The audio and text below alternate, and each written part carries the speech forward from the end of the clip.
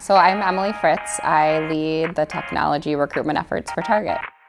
Last year we hired about 600 technologists for Target across a team of 15 to 20 recruiters and other resources, and it's just really rewarding and exciting to put a plan together to do that type of work. We have an amazingly talented community locally, but the reality is that there are more jobs than there are technologists, and the pace of the job growth is rapid. And so how can we show the breadth and scope and scale of technology opportunities that our community offers to communities outside of Minnesota that might not be aware of our thriving tech scene? And I think doing that collectively enables us to reach a broader audience and then really find the best possible home for the technologists.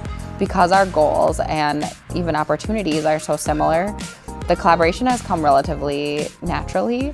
I think anybody that has been involved in the Make It MSP work sees the power of the momentum behind the region campaign versus my individual Target campaign, or Medtronic's individual campaign, or Best Buy, or whoever. I think it's more building the brand about our community and about the opportunities that are here.